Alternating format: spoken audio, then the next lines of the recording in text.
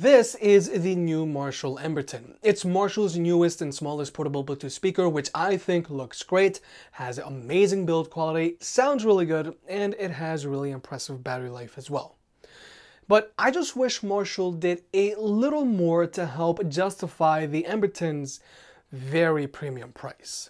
Now, the Emberton retails for $150, which is pretty pricey for a 20-watt speaker like this, because the 30-watt Sony XP33 has a retail price of $150, and the 30-watt JBL Charge 4 has a retail price of $180, but it routinely likes to go on sale for $150 as well. And for comparison's sake, the JBL Flip 5 has a retail price of $120, and the Sony XP23 has a retail price of $100. Both 20-watt speakers, mind you. But one way that I feel that the Emberton justifies its price is through its build quality and design. Nonetheless, if you want to pick the speaker up, it'll be linked down below. So first off, let's talk about the speaker's build quality, because it's very impressive. Now, on the front and back, we've got this wire grill, and the rest of the speaker is wrapped in this hardened rubber, which can easily take a beating from constant bumps and scrapes, and the speaker is IPX7 rated, meaning that it isn't afraid of water. But this rubber still has a very luxurious soft touch feel to it. And then on top, we've got these two buttons that just have great tactile feedback all around.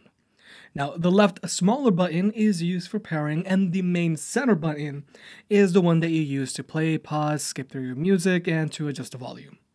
But the very important thing here is that this button has a very satisfying click to it. And finally, when it comes to design, this is a good looking speaker, period. Marshall's timeless design is going to continue to look good for the long run, and I think this speaker looks much better than the mostly plastic and fabric covered speakers that are super prevalent right now. But in general, the Emberton is a fairly small speaker, but it's also surprisingly dense, weighing in at 697 grams. Now, when it comes to tech specs, this speaker charges via a USB-C port, as it should. And when it comes to battery life, this speaker has an advertised battery life of 20 hours, which is above average for a speaker of this size. But that 20-hour battery life is for when this speaker is playing at 50% volume. Real-world use with this speaker playing at 80% volume, this speaker's been good for around 12 hours of playback time for me. And at max volume, for me, this speaker's been good for around 6.5 hours of playback time, which is not bad at all. Combined with the fact that this speaker has fast charging, where if you were to plug it in for 20 minutes from a dead battery, it's going to get you 5 hours of playback time. This little speaker really is a road warrior. But unfortunately, something to keep in mind here is that this USB-C port is strictly used for charging. You can't use this USB-C port as a wired connection, and you also can't use it to charge your own devices. And unfortunately, this speaker also doesn't have an audio jack.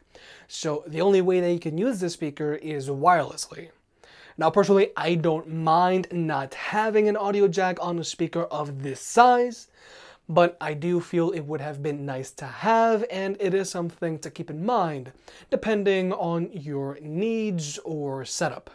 So like I said, you can only use this speaker wirelessly. Now, when it comes to Bluetooth connectivity, this speaker is using Bluetooth 5.0, and it can be connected to two devices at the same time, so you and a friend can both be DJ. But when it comes to audio codecs, this speaker is strictly using SBC. But more importantly, when it comes to watching movies or videos on your phone, this speaker does have zero latency across the board, whether you're using an iPhone or an Android device, and even if it's connected to two devices at the same time. But now let's talk about speaker setups. The Marshall Emberton has a dual driver and dual passive radiator setup.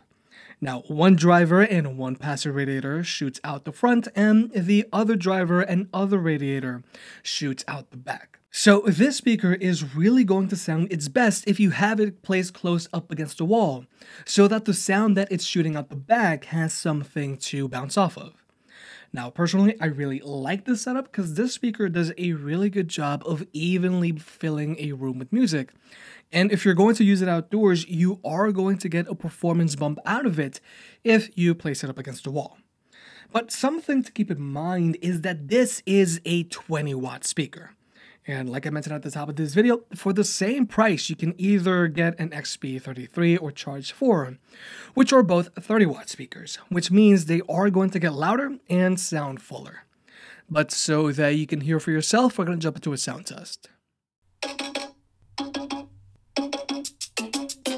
Oh no, that is what they all say when they see me pouring some wine.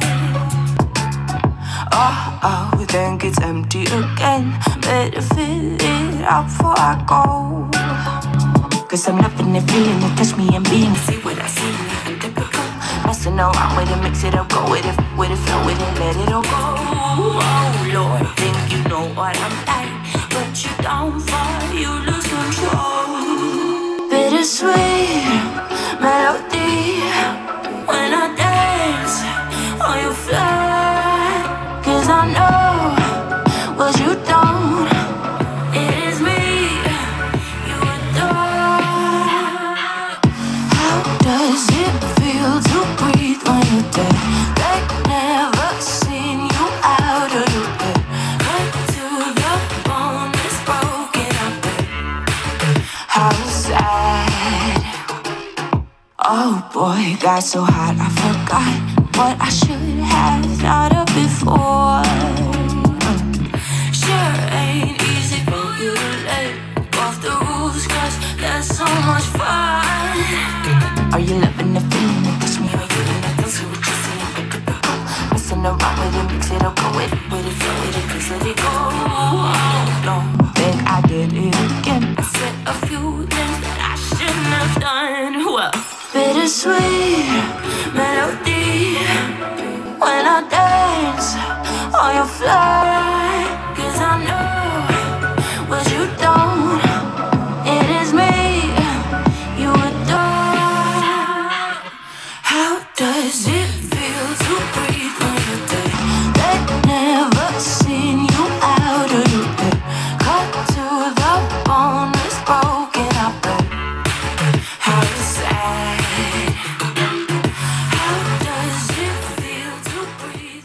So like you may have just heard, the 20-watt Emberton does a really good job of holding its own against the 30-watt XP33 and Charge 4. But ultimately, yes, both the XP33 and Charge 4 have richer and deeper bass, and they also manage to get louder than the Emberton. But with that aside, sound signature-wise, the Emberton does have a slightly brighter EQ, which does bring the vocals out a little more. But something that I did notice was that the soundstage on the Emberton was very similar to that of the XP33, which I find to be pretty impressive. And even though this is a 20-watt speaker, the bass on the Emberton can be felt a decent amount when used indoors. And since this speaker does have a rear-firing passive radiator, you can always up the amount of bass on this speaker if you place it up against the wall. Now, even though in general the Emberton is a good sounding speaker with a good amount of bass, a wide soundstage, and a sound signature that puts an emphasis on the vocals, unfortunately, you can't change the EQ on this speaker directly. Unlike Marshall's other speakers, the Emberton doesn't have bass or treble control knobs. And unfortunately, the speaker also doesn't connect to Marshall's speaker app. So you're stuck with the stock EQ on the speaker. Now, I think this is unfortunate because there are plenty of other speakers out there that do connect to an app and have a customizable EQ. Now, I think this speaker sounds just fine and should be able to handle any genre of music, but if you're someone that might want a more neutral or warmer EQ, then you might want to look elsewhere. But finally, let's talk about speaker pairing protocols. Unfortunately, Marshall doesn't really have one for their portable Bluetooth speakers. Now, there are Marshall speakers out there that you can pair up and have them play music in sync, but they're really just using Google Assistant or Alexa. With the Emberton, you can't pair it up to another Emberton, or you can't pair it up to a Stockwell or an Acton. If you get an Emberton, it's because you just strictly want one speaker. Because for comparison's sake, with either Sony or JBL speakers, you can pair them up to one another. So for example, if you were to get a Sony XB23, you can always pair it up to a Sony XB33. Or if you were to get a JBL Flip 5, you can pair it up to a JBL Pulse 4. So what I'm getting at here is that if you were to either go with a Sony or JBL speaker instead of Marshall speaker, you have the option to grow your collection of speakers and have the capability of syncing them up to one another so that you can cover a larger area with music with multiple speakers. Or if, let's say, your buddy were to get a speaker and then you were to get a speaker of the same brand, then you could pair them up to one another. So with all that being said, the Marshall Emberton is a really good sounding little speaker that looks great, is super rugged, and has an impressive battery life. But it does command a premium and it can be a little hard to justify. At $150, if you're concerned about sound, then you are better off going with a 30-watt speaker like either the XB33 or Charge 4. Personally, I would go with the XB33 because of the wide soundstage and customizable EQ. And it also has a light feature, which is also nice. But also, you can't pair the Emberton to any other speakers, which is increasingly becoming a more and more common feature. But with those gripes aside, the Emberton does make a case for itself. This speaker has great build quality, but it's also super rugged. And personally, I think this speaker looks a lot better sitting on your desk than these other fabric and plastic speakers. And if battery life is a big concern for you, then this speaker is a good option. Because real-world use, this speaker is good for around 12 hours of playback time with the volume set at 80%. And even though this speaker is tiny, the Emberton does a really good job of evenly blanketing a room with music thanks to its forwards and backwards firing transducers. And if you were to place this speaker up against a wall, then you are going to get a performance boost out of it. So overall, I like the Emberton, but this is a speaker that I would rather wait for it to go on sale. If you made it this far, I guess you enjoyed the video, so hit that like button and get subscribed. It helps out more than you realize. If you want to pick any of the products up mentioned in this video, those will be linked in the description down below, and you can also support the channel by checking out the merch store. But other than that, I'll catch you next time.